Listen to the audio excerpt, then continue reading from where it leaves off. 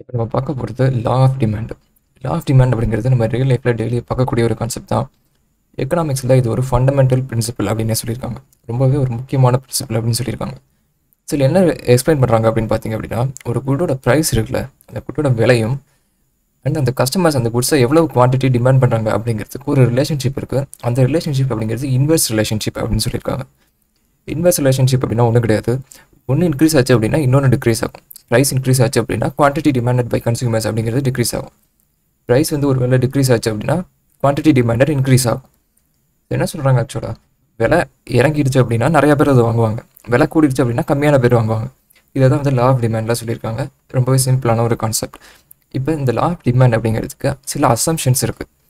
Assumptions அப்படின்னா ஒன்றும் கிடையாது, இதெல்லாம் ஒரு கண்டிஷன்ஸ் மாதிரி. இந்த கண்டிஷன்ஸ் எல்லாம் இருந்தால் மட்டும்தான் லா ஆஃப் டிமாண்ட் கரெக்டாக ஒர்க் ஆகும் அப்படிங்கிற மாதிரி ஒரு அசம்ஷன்ஸ். அது என்னென்ன அப்படின்னு பார்க்கலாம். முதல்ல என்ன சொல்கிறாங்க அப்படின்னா, செடரிஸ் பேரிபஸ் அப்படின்னு சொல்கிறாங்க. இதுக்கு என்ன அர்த்தம் அப்படின்னா, இப்போ நீங்கள் ஒரு நிறைய வேரியபிள்ஸ் இருக்குது அப்படின்னு வச்சுப்போம். இங்கே அதில் ஒரு வேரியபிள் எடுத்து ஸ்டடி பண்ணுறீங்க. இங்கே எக்ஸாம்பிளுக்கு இங்கே ப்ரைஸ். இப்போ லா ஆஃப் டிமாண்டில் ப்ரைஸுக்கும் குவான்டிட்டி டிமாண்டுக்கும் உள்ள ரிலேஷன்ஷிப்பை பற்றி தான் படிக்கிறோம், ரைட்டா? ஸோ டிமாண்ட் அப்படிங்கிறது வெறும் ப்ரைஸை நம்பி மட்டும் கிடையாது, வேறு நிறையா ஃபேக்டர்ஸ் இருக்குது. என்னென்ன ஃபேக்டர்ஸ் அப்படின்னா, இந்த கன்சியூமர் ப்ரிஃபரன்சஸ், கன்சியூமருக்கு என்னென்ன பிடிக்கும் அப்படிங்கிறது, கன்சியூமரோட இன்கம் இருக்குல்ல, இன்கம் அதிகமாக இருந்ததுன்னா அவங்க டிமாண்ட் கூடும். அதே மாதிரி prices of related goods, population, expectation, இந்த மாதிரி நிறைய வேரியபிள்ஸ் இருக்குது, டிமாண்ட் அஃபெக்ட் பண்ணக்கூடிய வேரியபிள்ஸ். பட் இங்கே என்ன சொல்கிறாங்க, செட்டரிஸ் பேரிபஸ் அப்படின்னா என்ன அர்த்தம் அப்படின்னா, வேறு எந்த வேரியபிள்ஸ்லையும் எந்த சேஞ்சஸுமே இருக்காது அப்படிங்கிற மாதிரி அசீம் பண்ணிக்கணும். ப்ரைஸை தவிர வேறு எந்த வேரியபிள்ஸும் சேஞ்ச் ஆகாது அப்படிங்கிற மாதிரி நம்ம அசீம் பண்ணிக்க போகிறோம் அப்படின்னு சொல்லியிருக்காங்க. அடுத்தது ரேஷனல் பிஹேவியர். லா ஆஃப் டிமாண்டில் என்ன அசீம் பண்ணுறாங்க அப்படின்னா, இப்போ இந்த கன்சியூமர்ஸ் இருக்காங்கல்ல, இப்போ ஒரு குட்ஸை வாங்குறாங்க அப்படின்னா அந்த கன்சியூமர்ஸ் அப்படிங்கிறவங்க ரேஷனலாக தான் இருப்பாங்க, எப்போவுமே ரேஷனலாக தான் திங்க் பண்ணுவாங்க அப்படின்னு சொல்கிறாங்க. ரேஷனலாக திங்க் பண்ணுவாங்கன்னா இங்கே என்ன சொல்ல வராங்க அப்படின்னா, அவங்களோட யூட்டிலிட்டியை ஃபுல் அண்ட் ஃபுல் மேக்ஸிமைஸ் பண்ணுறதுக்கு அவங்க ட்ரை பண்ணுவாங்க அப்படின்னு சொல்லியிருக்காங்க. யூட்டிலிட்டினா ஒன்று கிடையாது, சாட்டிஸ்ஃபேக்ஷன். அடுத்தது டிமினிஷிங் மார்ஜினல் யூட்டிலிட்டி. இந்த லாவை நம்ம அடுத்தது பார்ப்போம். இந்த லா ஆஃப் டிமினிஷிங் மார்ஜினல் யூட்டிலிட்டியில் என்ன சொல்கிறாங்க அப்படின்னா, ஒரு குட்ஸை நம்ம அதிகமாக கன்சியூம் பண்ண அதுலேருந்து கிடைக்கக்கூடிய யூட்டிலிட்டி அப்படிங்கிறது, இந்த எக்ஸ்ட்ரா யூட்டிலிட்டி நம்ம கிடைக்குது இல்லையா, ஒரு குட்ஸை நம்ம அடிஷனலாக நம்ம கன்சியூம் பண்ணுறதுனால கிடைக்கக்கூடிய அந்த யூட்டிலிட்டி அப்படிங்கிறது டிக்ரீஸ் ஆகிட்டே வரும் அப்படின்னு சொல்கிறாங்க. ஸோ அதுலேருந்து கிடைக்கக்கூடிய சாட்டிஸ்ஃபேக்ஷன் குறையிறதுனால நிறையா யூனிட்ஸ் வாங்கும்போது நம்ம ப்ரைஸ் ஆட்டோமேட்டிக்காக கம்மியாக கொடுக்க தான் வில்லிங்காக இருப்போம் அப்படிங்கிற மாதிரி ஒரு அசம்ஷன் இங்கே சொல்லியிருக்காங்க. Law of diminishing marginal utility அப்படிங்கிறது லா ஆஃப் டிமாண்ட் அஃபெக்ட் பண்ணுற மாதிரி இருக்குது அப்படின்னு சொல்லியிருக்காங்க. அடுத்தது இன்கம் எஃபெக்ட். இன்கம் எஃபெக்ட் அப்படின்னா என்ன சொல்கிறாங்க அப்படின்னா, இப்போ ஒரு குட்ஸை அவங்க கன்சியூமர் ரெகுலராக வாங்கிட்டு இருக்காங்க அப்படின்னா அதில் ஒரு ப்ரைஸில் ஒரு சேஞ்சஸ் வருது அப்படின்னா அந்த கஸ்டமரோட பர்ச்சேசிங் பவர் அது டேரெக்டாக அஃபெக்ட் பண்ணுது அப்படின்னு சொல்கிறாங்க. எப்படி, இப்போ அந்த கஸ்டமர் அதை வாங்கிட்டு இருக்காங்க அந்த குட்ஸை அப்படின்னு சொல்லும்போது அவங்களோட இன்கம் ஒரு குறிப்பிட்ட லெவல் இருக்குது அப்படின்னா, ஒருவேளை அந்த குட்ஸோட ப்ரைஸ் இன்க்ரீஸ் ஆகும்போது அவங்கக்கிட்ட இன்கம் வந்து லெஸராக தான், இன்னும் கையில் அவங்களுக்கு இன்கம் கம்மியாக தான் இருக்கும், ரைட்டாக, மிச்சம் இருக்கிற இன்கம். ஸோ ஆட்டோமேட்டிக்காக அவங்களோட அதிகமாக வாங்க முடியாது, ஸோ கம்மியாக தான் வாங்க முடியும் அப்படிங்கிறனால இன்கம் எஃபெக்ட் அப்படின்னு சொல்கிறாங்க. அடுத்தது சப்ஸ்டிடியூஷன் எஃபெக்ட். சப்ஸ்டிடியூட்ஸ் காம்ப்ளிமெண்ட்ஸ் அப்படின்னு சொல்லி 2 டைப்ஸ் ஆஃப் குட்ஸ் வந்து நம்ம இதுக்கப்புறம் பார்ப்போம். ஸோ இங்கே என்ன சொல்கிறேன் அது என்ன அப்படிங்கிறது. சப்ஸ்டிடியூஷன் அப்படின்னா ஒரு இதுக்கு பதிலாக இன்னொரு இதை யூஸ் பண்ணுறது, ஒரு குட்ஸுக்கு பதிலாக இன்னொரு குட்ஸை நம்ம யூஸ் பண்ணுறோம் அப்படின்னா சப்ஸ்டிடியூட்ஸ் அப்படின்னு சொல்லுவோம், ரைட்? இப்போ வந்து இங்கே சப்ஸ்டிடியூஷன் எஃபெக்ட் அப்படின்னா என்ன சொல்கிறாங்க அப்படின்னா, லா ஆஃப் டிமாண்டில் இந்த எஃபெக்ட்டை வந்து கன்சிடர் பண்ணுறோம் அப்படின்னு சொன்னால், எதனால் ஒருவேளை ஒரு குட்ஸோட ப்ரைஸ் அப்படிங்கிறது இன்க்ரீஸ் ஆகிட்டே போயிட்டுருக்கு அப்படின்னு வச்சுப்போம், இன்க்ரீஸ் ஆகிட்டு இருக்கு. பட் அதோட சப்ஸ்டிடியூட், அதுக்கு ஆல்டர்னேட்டிவாக இன்னொரு குட் இருக்கும்ல, இதுக்கு பதிலாக இதை யூஸ் பண்ணலாம் அப்படின்னு இருக்கும்ல, அந்த குட்ஸ் அப்படிங்கிறது அதோட ப்ரைஸ் வந்து சேஞ்ச் ஆகலை அப்படின்னா எல்லா கஸ்டமர்ஸும் ஆட்டோமேட்டிக்காக அதை வாங்க ஆரம்பிச்சிருவாங்க, இதோட குவான்டிட்டி டிமாண்டட் அப்படிங்கிறது கம்மியாகிடும். ஸோ அதான் இங்கே சொல்கிறாங்க, இப்போ ப்ரைஸ் இது இன்க்ரீஸ் ஆச்சு அப்படின்னா அதோட ஆல்டர்னேட்டிவாக எல்லாரும் வாங்க போயிடுவாங்க, இதை யாரும் வாங்க மாட்டாங்க அப்படிங்கிறது தான் சொல்கிறாங்க சப்ஸ்டிடியூஷன் எஃபெக்ட். கிராஃபிக்கல் ரெப்ரசன்டேஷன், இதை எப்படி கிராஃபில் ப்ளாட் பண்ணியிருக்காங்க அப்படின்னு சொல்கிறாங்க. ஜென்ரலாக என்ன பண்ணுவாங்க அப்படின்னா, குவான்டிட்டி டிமாண்டட் பை கஸ்டமர் அப்படிங்கிறத எக்ஸ் ஆக்சிஸ்லையும் ப்ரைஸ் அப்படிங்கிறத ஒய் ஆக்சிஸ்லையும் ப்ளாட் பண்ணுவோம். ஸோ இந்த டிமாண்ட் கர்வ் அப்படிங்கிறது ஆட்டோமேட்டிக்காக டவுன்வர்ட் ஸ்லோப்பிங்காக தான் இருக்கும்னு சொல்கிறாங்க. டவுன்வர்ட் ஸ்லோப்பிங் அப்படின்னா டாப்பில் ஆரம்பித்து அப்படியே கீழே இறங்கிட்டு வர மாதிரி, பாட்டமில் இறங்கிட்டு வர மாதிரி. ஸோ இது எதனால் அப்படின்னா இந்த இன்வெர்ஸ் ரிலேஷன்ஷிப் இருக்குல்ல ப்ரைஸுக்கும் குவான்டிட்டிக்கும், ஸோ அதனால் இது எப்போவுமே டிமாண்ட் கர்வ் அப்படிங்கிறது டவுன்வர்ட் ஸ்லோப்பிங்காக தான் இருக்கும் அப்படின்னு சொல்கிறாங்க. இந்த லா ஆஃப் டிமாண்ட் அப்படிங்கிறது எதனால் க்ரூஷியல் பிரின்சிபல் எக்கனாமிக்ஸில் அப்படின்னா, இது கஸ்டமர் எப்படி பிஹேவ் பண்ணுறாங்க, ப்ரைஸுக்கு இருக்கக்கூடிய அந்த சேஞ்சஸ்னால அந்த கஸ்டமர் எப்படி எஃபெக்ட் ஆகிறாங்க, அவங்க எப்படி பிஹேவ் பண்ணுறாங்க இதனால் அப்படிங்கிறத ஈஸியாக எக்ஸ்பிளைன் பண்ணுறதுனால இது எக்கனாமிக்ஸ்க்கும் பாலிசி மேக்கர்ஸ்க்கும் நிறைய டெசிஷன்ஸ் எடுக்கிறதுக்கு இது ஹெல்ப் பண்ணுது அப்படின்னு சொல்கிறாங்க. ஓவராலாக மார்க்கெட் எப்படி ஒர்க் ஆகுது அப்படிங்கிறத புரிஞ்சுக்கிறதுக்கு ரொம்பவே ஹெல்ப்ஃபுல்லாக இருக்குது அப்படின்னு சொல்கிறாங்க. ஓகே, இப்போ இண்டிவிஜுவல் டிமாண்ட் ஸ்கெட்யூல்னால் என்ன அப்படின்னு பார்க்கலாம். இண்டிவிஜுவல் டிமாண்ட் ஸ்கெட்யூல் அப்படின்னா ஒன்றும் கிடையாது, ஒரு பர்டிகுலர் கஸ்டமர் இருக்காங்கன்னு வச்சுப்போம், ஒரு இண்டிவிஜுவல், அவங்களோட குவான்டிட்டி டிமாண்டை மட்டும் பார்க்குறது, கம்பேர் பண்ணி பார்க்குறது அப்படிங்கிறது இண்டிவிஜுவல் டிமாண்ட் ஸ்கெட்யூல் அப்படின்னு சொல்கிறாங்க. இந்த டேபிள் பார்த்தீங்க அப்படின்னா தெரியும், ப்ரைஸ் 5 இருக்கும்போது குவான்டிட்டி டிமாண்டட் இது ஒரு ஆள்னு வச்சுப்போம். இது கஸ்டமர் ஏ அப்படின்னு வச்சுக்கிட்டீங்க அப்படின்னா, டிமாண்ட் வந்து அவங்க 10 குவான்டிட்டி கொடுங்க அப்படின்னு சொல்லி வாங்குறாங்க அப்படின்னு வச்சுப்போம். இது ஒரு சாக்லேட் அப்படின்னு வச்சுக்கோங்களேன்.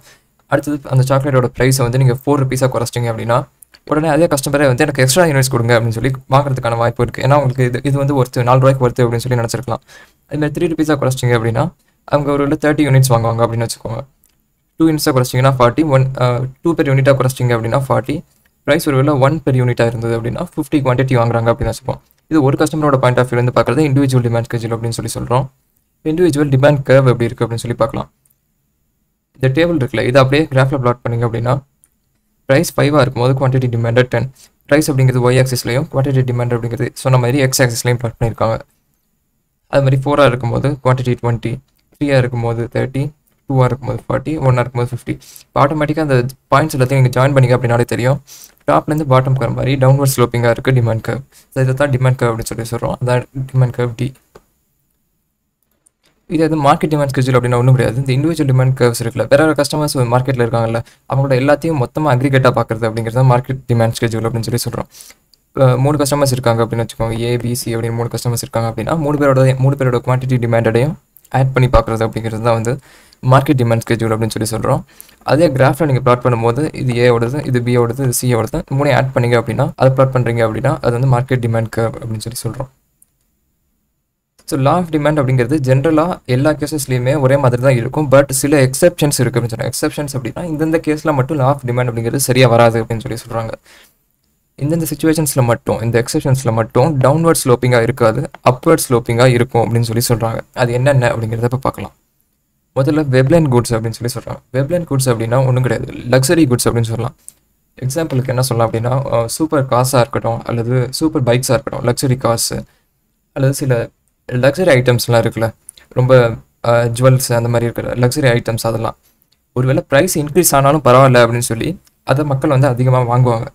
ஏன் அப்படின்னா இது வந்து ஒரு ஸ்டேட்டஸ் சிம்பிளாக, சொசைட்டியில் இது ஒரு ஸ்டேட்டஸ் சிம்பிள் அப்படின்னு நினைக்கிறவங்க இந்த குட்ஸ் ஒருவேளை ப்ரைஸ் இன்க்ரீஸ் ஆச்சு அப்படின்னா இது நம்ம வச்சிருந்தோம் அப்படின்னா கெத்தாக இருக்கும் அப்படிங்கிற மாதிரி நினச்சி குவான்டிட்டி டிமாண்டட் அப்படிங்கிறது அதனால அஃபெக்ட் ஆகாது அப்படின்னு சொல்லி சொல்கிறாங்க. ஸோ இதோட ரிசல்ட்னால டவுன்வர்ட் ஸ்லோப்பிங்காக இருக்கக்கூடிய டிமாண்ட் கர்வ் நார்மலாக இருக்கக்கூடியது இப்போ இங்கே அப்வர்ட் ஸ்லோப்பிங்காக இருக்கிறதுக்கு வாய்ப்பு இருக்குது அப்படின்னு சொல்லி சொல்கிறாங்க. எதுக்கு? வெப்லைன் குட்ஸ்க்கு. அடுத்தது கிஃபன் குட்ஸ். கிஃபன் குட்ஸ் அப்படிங்கிறது ராபர்ட் கிஃபன் அப்படிங்கிறவர் டிஃபைன் பண்ணதுனால அவரோட பேர் வச்சுருக்காங்க. இவர் என்ன சொல்கிறாரு அப்படின்னா ஆக்சுவலாக ஒரு இன்ஃபீரியர் குட்ஸ் இருக்குன்னு வச்சுப்போம். மோஸ்ட்லி எல்லாருமே ஒரு செக்ஷன் ஆஃப் புவர் பீப்புள் இருக்காங்க அப்படின்னு வச்சுக்கோங்களேன். அவங்க இந்த குட்ஸ்லேயே அப்படியே டிபெண்ட்டாகவே இருந்து பழகிட்டாங்க அப்படின்னா அதோட ப்ரைஸ் இன்க்ரீஸ் ஆனால் கூட அதை வந்து அதிகமாக தான் வாங்குவாங்க அப்படின்னு சொல்லி சொல்கிறாங்க. ஏன் அப்படின்னா அதுலேயே அவங்க டிபெண்டாக இருக்கிறதுனால அந்த இன்ஃபீரியர் குட்ஸுக்கு அவங்களோட இன்கம் வந்து லிமிட்டடாக அதே அளவு தான் இருக்குது அப்படின்னு வச்சுக்கலாம். பட் அதே குட்ஸ் அவங்க வாங்கணும் அப்படிங்கிறதுனால அதிகமாக அவங்களோட இன்கம் செலவு பண்ணி அந்த குட்ஸ் அவங்க வாங்குவாங்க. ஒருவேளை ப்ரைஸ் இன்க்ரீஸ் ஆனால் கூட அதிலே டிபெண்டாக இருக்குது. அது எக்ஸாம்பிள் வந்து இன்ஃபீரியர் குட்ஸ் அப்படின்னு சொல்லி சொல்கிறாங்க. ஸோ அதோட ப்ரைஸ் ரைஸ் ஆச்சு அப்படின்னா கூட அதில் கவலைப்படாமல் அவங்க லோ இன்கமாக இருந்தால் கூட அவங்க இருக்கிற அந்த லிமிட்டடான இன்கம்மை கொண்டு போய் அவங்க இந்த டிபெண்டாக இருக்கிற இந்த இன்ஃபீரியர் குட்ஸில் கொண்டு போய் அவங்க அதிகமாக செலவு பண்ணுவாங்க அப்படின்னு சொல்லி சொல்கிறாங்க. ஸோ அதோட ப்ரைஸ் இன்க்ரீஸ் ஆனாலும் ஹையர் டிமாண்ட் அப்படிங்கிறது இருக்கும் அப்படின்னு சொல்லி சொல்கிறாங்க. இது வந்து கிஃபன் பேரடாக்ஸ் அப்படின்னு சொல்லுவாங்க. அடுத்தது ஸ்பெகுலேட்டிவ் குட்ஸ். ஸ்பெகுலேஷன் அப்படின்னா கிட்டத்தட்ட பெட்டிங் மாதிரி அப்படின்னு வச்சுக்கோங்களேன். இது வந்து ஸ்டாக் மார்க்கெட்டில், ஃபைனான்ஷியல் மார்க்கெட்ஸில் இந்த கான்செப்ட்ங்கிறது வந்து ரொம்பவே இம்பார்ட்டண்ட்டான ஒரு கான்செப்ட். இங்கே வந்து அப்வர்ட் ஸ்லோப்பிங் டிமாண்ட் கர்வ் இருக்கும் அப்படின்னு சொல்லி சொல்கிறாங்க. எதனால்? இப்போ ஒருவேளை இன்க்ரீஸ் ஆகிற ட்ரெண்ட் இருக்குன்னு வச்சுப்போம். ப்ரைஸ் வந்து இன்க்ரீஸ் ஆகிட்டு இருக்கு, ட்ரெண்டாக இருக்குது. இப்போ வந்து ஒரு ஸ்டாக் நீங்கள் வாங்க போகிறீங்க அப்படின்னா இன்றைக்கி இன்க்ரீஸ் ஆகிருக்கு அப்படின்னா இன்னும் அடுத்தடுத்து இன்க்ரீஸ் ஆகும் அப்படின்னு நீங்கள் எதிர்பார்த்தீங்க அப்படின்னா இன்றைக்கே வாங்கிடலாம் அப்படின்னு சொல்லி நீங்கள் வாங்குவீங்கல்ல. ஸோ அது வந்து ஸ்பெகுலேட்டிவ் ட்ரான்சாக்ஷன் அப்படின்னு சொல்லுவோம். இப்போ இன்க்ரீஸ் ஆகிட்டு இருந்தாலும் பரவாயில்ல, பின்னாடி ஒருவேளை இன்னும் அதிகமாக இன்க்ரீஸ் ஆகிடுச்சுனா அப்படிங்கிற பயத்தில் வந்து இப்போ அதிகமாக வாங்குறோம்ல.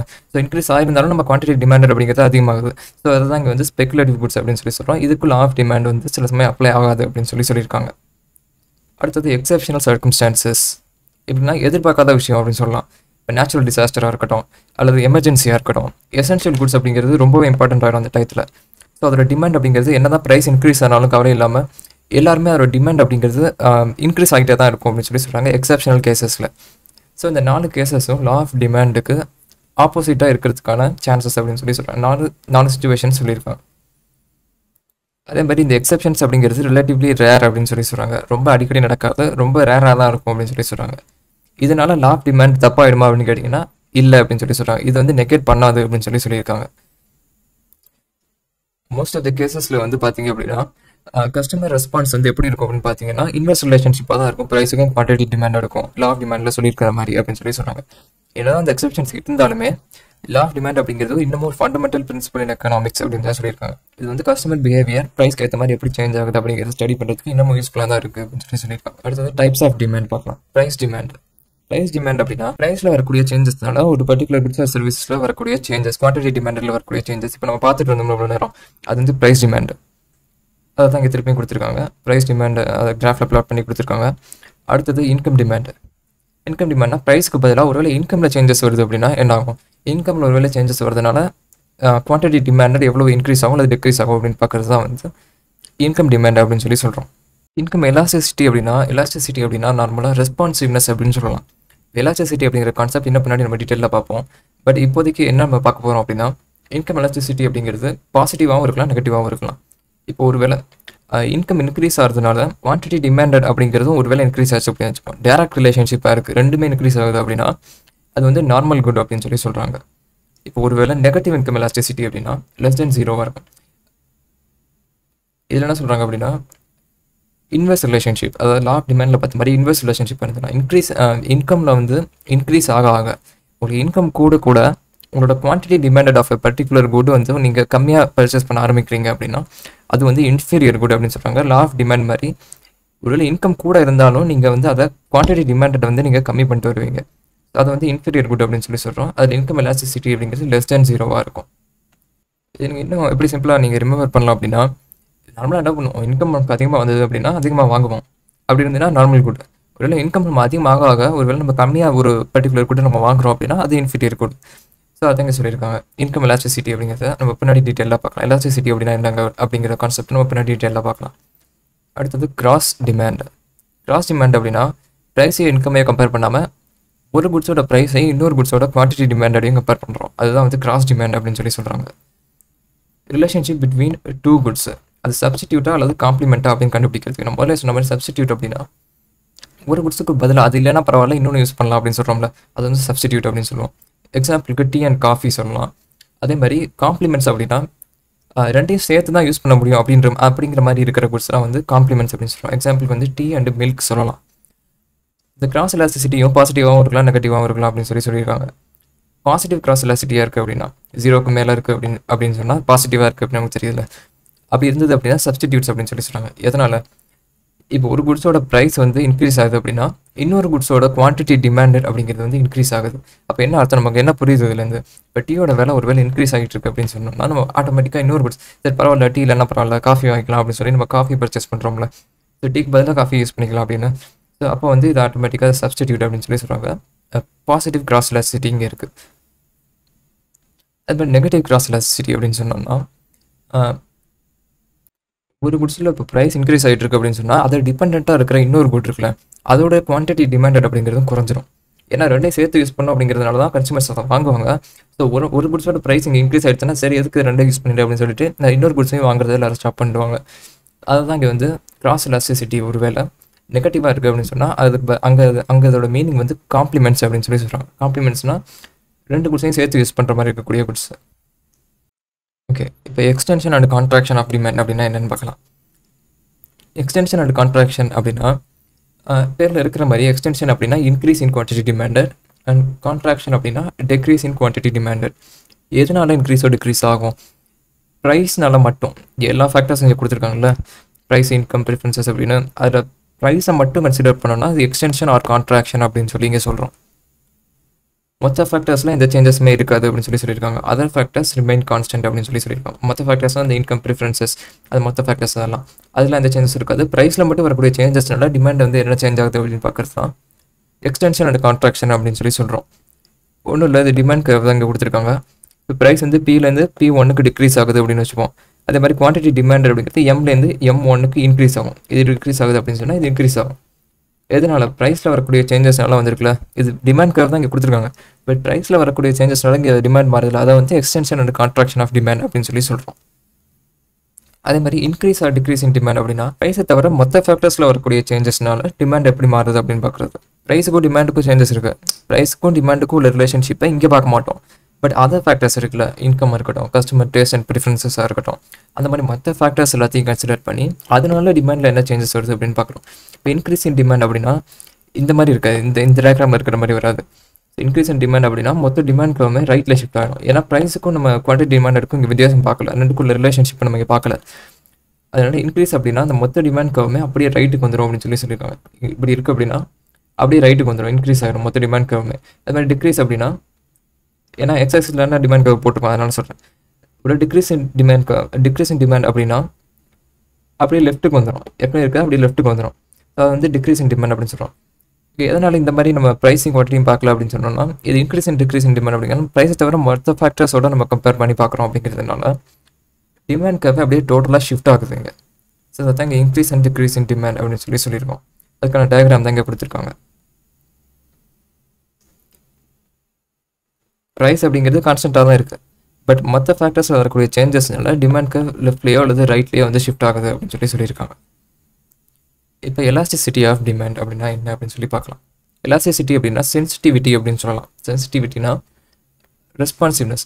இப்போது ப்ரைஸ்னால குவான்டிட்டி டிமாண்டட் இன்க்ரீஸோ டிக்ரீஸோ ஆகுதுன்னு சொல்லி நம்ம சொல்கிறோம்ல, ப்ரைஸ் இன்க்ரீஸோ டிக்ரீஸோ ஆகுதுனால இன்வெர்ஸ் ரிலேஷன்ஷிப் இருக்குது அப்படின்னு சொல்கிறோம்.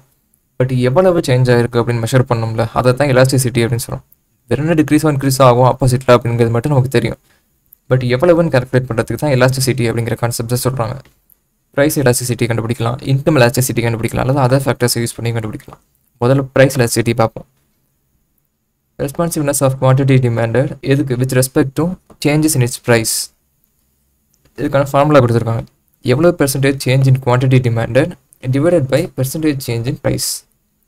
ஸோ ரெண்டுக்கு உள்ள ரேஷியோ தான். எவ்வளோ பெர்சன்ட் ப்ரைஸில் சேஞ்ச் ஆயிருக்கு அப்படின்னு சொல்லி ஒரு பெர்சன்டேஜ் நம்ம பார்க்குறோம்ல, அதுக்கு ரிலேட்டிவாக எவ்வளவு குவான்டிட்டி டிமாண்டட் சேஞ்சஸ் இருக்குது அப்படிங்கிறதையும் மேலே பார்க்குறோம். ஸோ அந்த ரேஷியோ மாதிரி நம்ம கம்பேர் பண்ணி பார்க்குறோம். இதுக்கு ஒரு எக்ஸாம்பிளே பார்ப்போமே. இப்போ ப்ரைஸ் 10% குறைஞ்சிருக்கு, பட் டிமாண்ட் வந்து 5% தான் இன்க்ரீஸ் ஆகிருக்கு அப்படின்னு சொல்லி வச்சுப்போம். அண்ட் ஆப்போசிட் ரிலேஷனுங்கிறனால ப்ரைஸ் குறைஞ்சா டிமாண்ட் அப்படிங்கிறது இன்க்ரீஸ் ஆகும் அப்படின்னு வச்சுப்போம். ப்ரைஸ் 10% குறைஞ்சிருக்கு, பட் டிமாண்ட் வந்து 5% தான் கூடியிருக்கு அப்படின்னு வச்சுப்போம். இப்போ -0.5 வருதா. பட் இங்கே மைனஸ் அப்படிங்கிறத கன்சிடர் பண்ணக்கூடாது எலாஸ்டிசிட்டியில். எதனால் இங்கே மாடுலஸில் பார்க்கணும் அப்படின்னு சொல்லியிருக்காங்க. என்னென்ன வேல்யூஸ்க்கு என்னென்ன வரும் அப்படின்னு சொல்லி இப்போ பின்னாடி வரும்போது பார்க்கலாம். பட் இங்கே வரும்போது ஒரு மைனஸ் ஆன்சர் வந்ததுன்னா சைன் வந்து இக்னோர் பண்ணிடணும், மாடுலஸ் எடுக்கணும். ஸோ 0.5 அப்படிங்கிற எலாஸ்டிசிட்டி நமக்கு கிடைக்கும். 10% ப்ரைஸ் டிக்ரீஸ்னால 5% டிமாண்ட் இன்க்ரீஸ் ஆயிருக்கு அப்படின்னா எலாஸ்டிசிட்டி 0.5 அப்படின்னு சொல்லி அர்த்தம். ஓகே, இப்போ 0.5 அப்படிங்கிற எலாஸ்டிசிட்டி நமக்கு கிடச்சிருச்சுல. இதை நம்ம எப்படி ரீட் பண்ணுறது, இதுக்கான அர்த்தம் என்ன அப்படின்னு பார்க்கறதுக்கு தான் எலாஸ்டிசிட்டியை பற்றி இன்னும் டீட்டெயிலாக கீழே கொடுத்துருக்காங்க. எலாஸ்டிக் டிமாண்ட் அப்படின்னா price elasticity of demand PET அப்படிங்கிறது கிரேட்டர் than 1 இருந்தது அப்படின்னா, மாடுலஸ் பிஇடி கிரேட்டர் than 1 இருந்தது அப்படின்னா அது எலாஸ்டிக் டிமாண்ட் அப்படின்னு சொல்லி சொல்கிறோம். ஒன்று நீங்கள் சிம்பிளாகவே திங்க் பண்ணி பாருங்களேன். சென்சிட்டிவிட்டி அப்படின்னு தானே சொல்கிறோம். ப்ரைஸ் 10% இன்க்ரீஸ் ஆயிருக்கு அப்படின்னு சொன்னோம்னா டிமாண்டும் ஒருவேளை 10%க்கு மேலே இன்க்ரீஸ் ஆயிருக்கு அப்படின்னு வச்சுக்கோம். 15%ன்னு வச்சுக்கோங்களேன். 15/10ன்னு வச்சுக்கோங்க. நான் சைனை இக்னோர் பண்ணியிருக்கேன் அப்படின்னா இங்கே மாடுலஸ் இருக்கிறோம் அப்படிங்கிறதுனால சைன் இக்னோர் பண்ணிட்டேன். இப்போ இங்கே 1.5 வருது, ரைட்டா. 1.5 வந்தது அப்படின்னா என்ன, ப்ரைஸில் இருக்கக்கூடிய சேஞ்சை விட டிமாண்டில் இருக்கக்கூடிய சேஞ்சு அதிகமாக இருக்குது அப்படின்னு அர்த்தம். ஸோ 1க்கு மேலே இருக்குது அப்படிங்கிறதுனால அது எலாஸ்டிக் டிமாண்ட் அப்படின்னு சொல்லி சொல்கிறோம். இன்எலாஸ்டிக் டிமாண்ட் அப்படின்னா லெஸ் தென் 1 இருந்தது, மாடுலஸ் பிஇடி அப்படிங்கிறது லெஸ் தென் 1 இருந்ததுன்னா இன்எலாஸ்டிக் அப்படின்னு சொல்லி சொல்கிறோம். இன்எலாஸ்டிக் அப்படின்னா இன்னும் சிம்பிளாக நான் வச்சுக்கிறதா இருந்தால் லெஸ் சென்சிட்டிவ் அப்படின்னு நான் வச்சுக்கலாம். மேலே ஒரு எக்ஸாம்பிள் பார்த்தோம்ல, 5-10 சொல்லி பார்த்தோம்ல. டிமாண்டில் இருக்கக்கூடிய சேஞ்சஸ் 5% அப்படின்னு வச்சுக்கோங்க, ப்ரைஸில் இருக்கக்கூடிய சேஞ்சஸ் 10% அப்படின்னு வச்சுக்கோங்க. ரெண்டையும் டிவைட் பண்ணி அப்படின்னா 0.5 கிடைக்கும் உங்களுக்கு. லெஸ் தென் 1 அப்படிங்கிறதுனால ப்ரைஸில் இருக்கக்கூடிய சேஞ்ச் அளவுக்கு டிமாண்ட் சேஞ்ச் ஆகலை அப்படின்னு அர்த்தம், லெஸ் சென்சிட்டிவ் அப்படின்னு அர்த்தம். யூனிட்ரி எலாஸ்டிக் அப்படின்னா ஈக்குவல் டு 1 இருக்கணும். ரெண்டுலேயுமே இருக்கக்கூடிய சேஞ்சஸ் அப்படியே 1 இருக்கணும். ப்ரைஸில் இருக்கக்கூடிய சேஞ்சஸ் 10 அப்படின்னா டிமாண்டில் இருக்கக்கூடிய சேஞ்சஸும் 10 இருந்தது அப்படின்னா 1 வருது அப்படின்னு வச்சுக்கோம். அப்படியே லா ஆஃப் டிமாண்டில் இருக்கிற மாதிரி ஈக்குவலாக அப்படியே யூனிட்டரி எலாஸ்டிக் அப்படின்னா அந்த ப்ரொபோர்ஷனேட்டாக அப்படியே சேஞ்ச் ஆகிறது வந்து யூனிட்டரி எலாஸ்டிக் அப்படின்னு சொல்லி சொல்கிறோம். கரெக்டாக எவ்வளோ ப்ரைஸில் சேஞ்ச் இருக்கோ அதே அளவுக்கு குவான்டிட்டி டிமாண்ட்லையும் சேஞ்ச் இருக்குது அப்படின்னா அது யூனிட்டரி எலாஸ்டிக் அப்படின்னு சொல்லி சொல்கிறோம். இன்கம் எலாஸ்டிசிட்டியை ஒய்இடி அப்படின்னு சொல்லி சொல்கிறாங்க. ஆல்ரெடி மேலே பார்த்த மாதிரி தான் பாசிட்டிவ் இன்கம் எலாஸ்டிசிட்டியாக இருக்கலாம் அல்லது நெகட்டிவ் இன்கம் எலாஸ்டிசிட்டியாக இருக்கலாம். இப்போ ஒய்இடி அப்படிங்கிறது பாசிட்டிவாக இருந்தது அப்படின்னா நார்மல் குட் அப்படின்னு மேலே பார்த்தோம்னா இருக்கா. ஸோ அதே மாதிரி ஒய்இடி அப்படிங்கிறது நெகட்டிவாக இருக்கும் அப்படின்னு சொன்னால் அது இன்ஃபீரியர் குட் அப்படின்னு சொல்லி மேலே பார்த்தோம். அதே மாதிரி கிராஸ் எலாஸ்டிசிட்டி ஆஃப் டிமாண்ட் அப்படின்னா ஒரு குட்ஸோட ப்ரைஸையும் இன்னொரு குட்ஸோட குவான்டிட்டி டிமாண்டையும் நம்ம கம்பேர் பண்ணி பார்க்குறது அப்படின்னு சொன்னோம், ரைட்டா. ஸோ அதுக்கான ஃபார்முலா இங்கே கொடுத்துருக்காங்க. Percentage change in quantity demanded of product ஏ. ஒரு குட்ஸோட வந்து ப்ராடக்ட் ஏ அப்படின்னு சொல்லி வச்சுக்கிறீங்க அப்படின்னா percentage change in price of product B, இன்னொரு குட்ஸ் வந்து ப்ராடக்ட் பி அப்படின்னு சொல்லி வச்சுக்கோங்க. ஸோ இது ரெண்டையும் கம்பேர் பண்ணி பார்க்குறது தான் வந்து எக்ஸிடி அப்படின்னு சொல்லி சொல்லுவாங்க, கிராஸ் எலாஸ்டிசிட்டி ஆஃப் டிமாண்ட் அப்படின்னு. இங்கே பாசிட்டிவ் எலாஸ்டிசிட்டி அப்படியா இருந்ததுன்னா சப்ஸ்டிடியூட் அப்படின்னு சொல்லி மேலே பார்த்தோன்னே இருக்கா. ஸோ அதே மாதிரி நெகட்டிவ் கிராஸ் எலாஸ்டிசிட்டியாக இருந்தது அப்படின்னு சொன்னோம்னா அது காம்ப்ளிமெண்ட்ரி குட்ஸ். இப்போ ப்ரைஸ் எலாஸ்டிசிட்டி ஆஃப் டிமாண்டுக்கு 5 வேல்யூஸ் வரதுக்கான வாய்ப்பு இருக்குது அப்படின்னு சொல்லி சொல்கிறாங்க. அது என்னென்ன அப்படின்னு சொல்லி பார்க்கலாம். இங்கே வந்து ப்ரைஸ் எலாஸ்டிசிட்டிக்கு திரும்ப வந்துட்டோம். Income elasticity and cross elasticity பார்த்ததுக்கப்புறம் திருப்பி ப்ரைஸ் எலாஸ்டிசிட்டியில் வேல்யூஸ் இருக்குது. அது என்னென்ன வேல்யூஸ் நமக்கு கிடச்சிது அப்படின்னா என்னென்ன அர்த்தம் அப்படின்னு சொல்லி சொல்கிறாங்க. என்ன அப்படிங்கிறத பார்க்கலாம். ஃபர்ஸ்ட் வந்து பெர்ஃபெக்ட்லி எலாஸ்டிக் அப்படின்னா பெர்ஃபெக்ட்லி சென்சிட்டிவ் அப்படிங்கிற மாதிரி நீங்கள் ஞாபகம். எலாஸ்டிசிட்டி அப்படின்னா சென்சிட்டிவிட்டி அப்படின்னு சொல்லி நீங்கள் ஞாபகம் வச்சுக்கோங்க, உங்களுக்கு ஈஸியாக இருக்கிறதுக்காக சொல்கிறேன். இங்கே என்ன சொல்கிறாங்க அப்படின்னா இதோட வேல்யூ இன்ஃபினிட்டியாக இருக்கும் அப்படின்னு சொல்லி சொல்கிறாங்க. இபினா எலாஸ்டிசிட்டி. எலாஸ்டிசிட்டி நம்ம கண்டுபிடிக்கிறோம், அந்த ரேஷியோ கண்டுபிடிக்கிறோம், அதோட வேல்யூ வந்து இன்ஃபினிட்டியாக வருதுன்னு வச்சுப்போம். இதுக்கு என்ன அர்த்தம்? ஆக்சுவலாக அந்த டயக்ராமை பார்த்தீங்க அப்படின்னா உங்களுக்கு புரியும். அதாவது இந்த ப்ரைஸ் பீக்கு மேலே பார்த்தீங்க அப்படின்னா எந்த ப்ரைஸில் இருந்தாலுமே அங்கே டிமாண்டே சுத்தமாக இல்லை. ஒருவேளை நீங்கள் ப்ரைஸ் பி வரைக்கும் கீழே இறங்கி கொண்டு வந்துட்டீங்க அப்படின்னு சொன்னீங்க அப்படின்னா டிமாண்ட் வந்து இன்ஃபினிட்டி ஆகிடும் அப்படின்னு சொல்லியிருக்காங்க. ஏன் எல்லாருமே அந்த ப்ரைஸாக எதிர்பார்த்துட்டு இருக்காங்க அப்படிங்கிற மாதிரி அர்த்தம். ப்ரைஸ் பி வரைக்கும் வந்துட்டா டிமாண்ட் அப்படிங்கிறது கண்ட்ரோல் இல்லாமல் இன்ஃபினிட்டி ஆகிடும் அப்படின்னு சொல்லி சொல்கிறாங்க. அதுதான் பெர்ஃபெக்ட்லி எலாஸ்டிக் டிமாண்ட் அப்படின்னு சொல்லி சொல்கிறாங்க. ஸோ அதுதான் வந்து இங்கே பெர்ஃபெக்ட்லி எலாஸ்டிக் டிமாண்ட் ஒரு டைப். அடுத்தது பெர்ஃபெக்ட்லி இன்எலாஸ்டிக் டிமாண்ட் அப்படின்னா என்ன அப்படின்னு பார்க்கலாம். இன்எலாஸ்டிக்னா என்ன? இன்சென்சிட்டிவ் அப்படின்னு நான் வச்சுக்கோங்க. ஸோ இங்கே என்ன பண்ணுறேன், இந்த டயக்ராம் என்ன பண்ணியிருக்காங்க அப்படின்னு பாருங்கள். ப்ரைஸ் வந்து பியில் இருக்குது. பியிலேருந்து P1 இன்க்ரீஸ் ஆனாலும் சரி அல்லது P2 டிக்ரீஸ் ஆனாலும் சரி டிமாண்ட் அப்படிங்கிறது கான்ஸ்டண்ட்டாக ஒரே இடத்துலையே இருக்குது, மூவ் ஆகவே இல்லை. ஸோ இங்கே என்ன சொல்கிறாங்க அப்படின்னா ப்ரைஸில் இருக்கக்கூடிய சேஞ்சஸ்னால டிமாண்ட் அப்படிங்கிறது சுத்தமாக சென்சிட்டிவாகவே இல்லை அப்படிங்கிறதுனால இன்சென்சிட்டிவாக இருக்குது டிமாண்ட் அப்படிங்கிறதுனால இது இன்எலாஸ்டிக் டிமாண்ட் அப்படின்னு சொல்லியிருக்கோம். இங்கே வந்து இபியோட வேல்யூ 0வாக இருக்கும். அடுத்தது relatively elastic demand. EB greater than 1, 1க்கு மேலே இருக்குது இபியோட வேல்யூ அப்படின்னா இங்கே என்ன அர்த்தம் அப்படின்னு பாருங்கள். ப்ரைஸில் இருக்கக்கூடிய சேஞ்சஸ் இங்கே இருக்குது, கம்மியாக இருக்குது. பட் டிமாண்டில் இருக்கக்கூடிய சேஞ்சஸ் அதிகமாக இருக்குது. ஸோ ஆட்டோமேட்டிக்காக என்ன, இங்கே வேல்யூ 3ன்னு வச்சுக்கிட்டீங்க அப்படின்னா இங்கே 1 அப்படின்னா 3/1 அப்படி ஈக்குவல் டு 3 வருதா, எலாஸ்டிசிட்டி 3 வருது அப்படின்னு வச்சுக்கோங்க.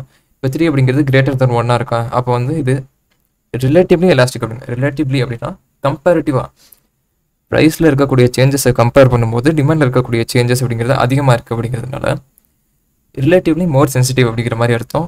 இங்கே கிரேட்டர் தென் 1ஆக இருக்கும் இபியோட வேல்யூ. ரிலேட்டிவ்லி இன்எலாஸ்டிக் அப்படின்னா அதுக்கு ஆப்போசிட்டாக இங்கே பாருங்கள், இந்த டயக்ராமில் ப்ரைஸோட சேஞ்சஸ் அப்படிங்கிறது அதிகமாக இருக்குது, பட் டிமாண்டோட சேஞ்சஸ் அப்படிங்கிறது கம்மியாக இருக்குது. அதுக்கு ஆப்போசிட்டாக இங்கே லெஸ் தென் 1 அப்படின்னு வச்சுக்கோங்க. இங்கே இருக்கிற வேல்யூ 2ன்னு வச்சுக்கோங்க, இங்கே இருக்கிறதோட வேல்யூ 3ன்னு வச்சுக்கோங்க. நான் சும்மா எக்ஸாம்பிளுக்காக சொல்கிறேன். 2, 3 சொல்லி பெர்சன்டேஜில் நம்ம கண்டுபிடிக்கணும், பட் நான் 2%, 3% சும்மா நான் எக்ஸாம்பிளுக்காக சொல்கிறேன். 2/3 அப்படின்னா 0.66 லெஸ் தென் 1 ஆகுது ஆன்சர். ஸோ அப்போ relatively inelastic demand, relatively less sensitive, compare பண்ணும்போது கொஞ்சம் கம்மியான சென்சிட்டிவாக இருக்குது அப்படிங்கிற மாதிரி அர்த்தம். அடுத்தது யூனிட்ரி எலாஸ்டிக் டிமாண்ட் அப்படின்னா ஈக்குவலாக வருது. ப்ரைஸில் எவ்வளோ சேஞ்ச் இருக்கும் அதே அளவுக்கு சேஞ்சஸ் டிமாண்ட்லேயும் இருக்கும். ஸோ இங்கே 10 அப்படின்னா இங்கேயும் 10 இருக்கும். 10/10 ஈக்குவல் டு 1. அதான் யூனிட்டரி அப்படின்னு சொல்லுங்கள். யூனிட்டரி அப்படின்னா 1 அப்படின்னு நீங்கள் ஞாபகம் வச்சுக்கலாம். இபியோட வேல்யூ 1 இருக்கும். இந்த எலாஸ்டிசிட்டியை மெஷர் பண்ணுறதுக்கு 4 டைப்ஸ் ஆஃப் மெத்தட் இருக்குது. Percentage method, total outlay method, point method, arc method அப்படின்னு 4 டைப்ஸ் இருக்குது. பெர்சன்டேஜ் மெத்தட் தான் இப்போ நம்ம எவ்வளோ நேரம் பார்த்துட்ருக்கோம். Proportionate change in demand by proportionate change in price. Percentage change தான் அப்படி சொல்கிறோம், அது பெர்சன்டேஜ் மெத்தட். அடுத்தது டோட்டல் அவுட்லே மெத்தட். இங்கே என்ன சொல்கிறாங்க அப்படின்னா basis of relationship between price and total expenditure, இதை ரெண்டையும் பேஸ் பண்ணி நம்ம எலாஸ்டிசிட்டி கால்குலேட் பண்ணலாம் அப்படின்னு சொல்லி சொல்கிறாங்க. ப்ரைஸ் அண்ட் டோட்டல் எக்ஸ்பெண்டிச்சர் அப்படின்னு சொல்லி சொல்கிறாங்க. இந்த டேபிளை பார்த்தீங்க அப்படின்னாலே புரியும். இப்போ ப்ரைஸ் இங்கே கொடுத்துருக்காங்க, டிமாண்ட் இருக்குது, இத்தனை நம்பர் ஆஃப் யூனிட்ஸ் நம்ம வாங்குறோம் அப்படின்னு வச்சுக்கோங்களேன். ஸோ ப்ரைஸ் வந்து ஒரு யூனிட்டுக்கு 9 ரூபா அப்படின்னா 40 யூனிட் வாங்குறோம் அப்படின்னா 2 மல்டிப்ளை பண்ணிங்க அப்படின்னா 360 வரும். ஸோ டோட்டலாக நம்ம எக்ஸ்பெண்டிச்சர் அப்படிங்கிறது இவ்வளோ ருபீஸ் அப்படின்னு சொல்லி வச்சுக்கோங்க. ஸோ இது எப்படி நம்ம ரீட் பண்ணோம் அப்படின்னு சொல்லி கொடுத்துருக்காங்க. இப்போ டோட்டல் எக்ஸ்பெண்டிச்சர் அப்படிங்கிறது இன்க்ரீஸ் ஆகுது அப்படின்னு வச்சுப்போம். With the falling of price, அந்த டோட்டல் எக்ஸ்பெண்டிச்சர் ஒரு வேலை இன்க்ரீஸ் ஆச்சுன்னா ப்ரைஸ் டிக்ரீஸ் ஆகும்போது டோட்டல் எக்ஸ்பெண்டிச்சர் இன்க்ரீஸ் ஆனாலோ அல்லது ப்ரைஸ் இன்க்ரீஸ் ஆகும்போது டோட்டல் எக்ஸ்பெண்டிச்சர் டிக்ரீஸ் ஆனாலோ அது வந்து ரிலேட்டிவ்லி எலாஸ்டிக் அப்படின்னு சொல்லி சொல்கிறாங்க. இங்கே பாருங்கள், ப்ரைஸ் வந்து குறைஞ்சிருக்கு, பட் டோட்டல் எக்ஸ்பெண்டிச்சர் அப்படிங்கிறது 360லேருந்து 400 இன்க்ரீஸ் ஆயிருக்கு. ஸோ அப்போ ரிலேட்டிவ்லி எலாஸ்டிக் அப்படின்னு சொல்லி நமக்கு தெரியுது. அந்த மாதிரி டோட்டல் எக்ஸ்பெண்டிச்சர் அப்படிங்கிறது கான்ஸ்டன்ட்டாக இருக்குது அப்படின்னு சொல்லி வச்சுக்கலாம். With increase R decrease in price அப்படின்னா யூனிட்ரி எலாஸ்டிக் அப்படின்னு சொல்லி சொல்கிறாங்க.